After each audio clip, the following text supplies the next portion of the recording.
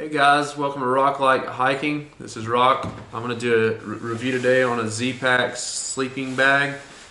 This is the 40 degree Zpacks sleeping bag. I also have a 20 degree sleeping bag as well. They're the same thing, so I'm just going to do one review for both of them. This 40 degree weighs 14 ounces and my 20 degree weighs 18.3 ounces. So they're super light. I'm going to go over just the basic construction of it. It does have a hook here for storage, so I hang this in my gear closet, which makes it great for the down. I don't keep it compressed or anything. It has a 3/4 inch zipper, if you can check this out, from head to right about shin area.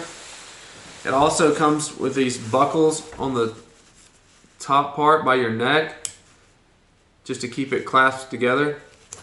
The principle of this is you actually lay on the zipper. So the zipper will be on the bottom side, just like that. This is medium wide, so I'm 5'9", so this fits perfect. This is a 5'9" bag also, so the medium is 5'9", but my feet aren't jammed into the bottom, and it fits around my neck, so it fits perfect for me. So once I pull it around my neck, you can cinch this up right here. Cinch this top up, and you can see it circles right around your neck if you want to. I do wear a ghost whisper if it's cold enough, for either the 40 or the 20.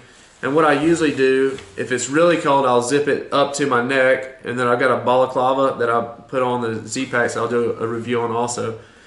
But if not, I will usually zip this part around right up underneath my armpits, so that way I can kind of move around at night. The thing I like about this better than a traditional mummy bag is that you don't feel as confined. So when I toss and turn at night, if I want to sleep, on one side and I'm switched to my other side, I don't have to worry about the bag being in my face or trying to turn the whole bag. I can just transition right around in this bag, no problem, which makes sleeping a breeze. So I really like this sleeping bag. As far as the ratings go, I had the 20 degree down to the low 20s on my last trip. I think it was 21 or 22 degrees, and that was right there at its limit. So I would say the ratings are pretty good. Usually I always add about 10 degrees to each bag. So I would say my 40s, I can't say that's true because I've had my 40 down to right around 41, 42, and I was completely warm. The 20, like I said, I had it at 22, and I did feel, I was able to sleep, but it wasn't just like the best sleep I've ever had. So it was waking up in the middle of the night, trying to toss and turn, fluff the down around, stuff like that. But all in all, I would say this, for the weight and the price, this bag is incredible for me. I recommend this to anybody that's looking for a ultralight sleeping bag. Like I said, it's not the mummy bag, but I'm so glad I got away from mummy bags. I've grown up in mummy bags, so I'm really familiar with mummy bags, and this to me is just a way better sleep system than mummy bags.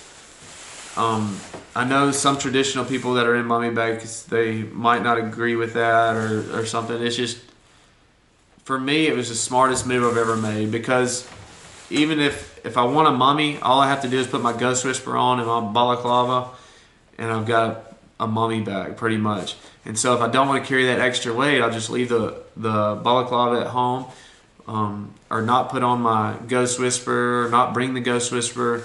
So there's a lot more variation with having a bag like this than a traditional mummy bag. Traditional mummy bag, you're always going to carry that extra weight of the hood if you use it or not. So this really saves a lot of weight and gives you a lot more versatility to me. The down is amazing. I mean, the baffles, there's nothing bad I can say about this bag. And I usually try to pick my gear apart to find the bag, different stuff, to get the best I can buy. So as far as just a great bag, I would definitely recommend this. This is Zpacks. I'm not sure on the price now. I've had this for the 40 for over a year now. So it's a great bag. Check them out.